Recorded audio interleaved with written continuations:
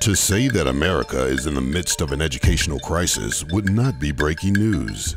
Students going through airport security to get to class has become a welcome normal for increased safety.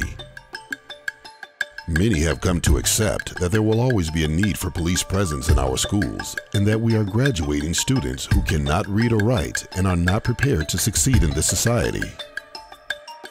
But now the schools are teaching our students alternative sexual and gender lifestyles. This is a psych warfare attack. White Privilege Conference workshop pushes grade school lessons about genderqueer, transgender folks and exchanging gender fluids, lecturing elementary school age children, I'm not kidding, it's 5-year-olds, about gay, lesbian, and transgender issues. It's time for the church to stand up and say enough.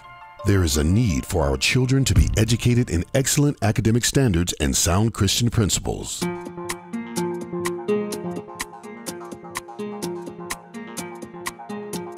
The objective for Faith Christian Academy is to prepare students in spirit, mind, and body so that they become qualified to carry out the Master's plan for their lives. Starting each day with prayer and Bible study and giving them a biblical worldview. In our 25 years of existence, our students regularly tested well above their grade average. Faith Christian Academy has an excellent curriculum that prepares students in all subjects for a solid future.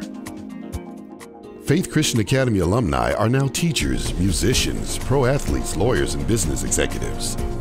There are no limits.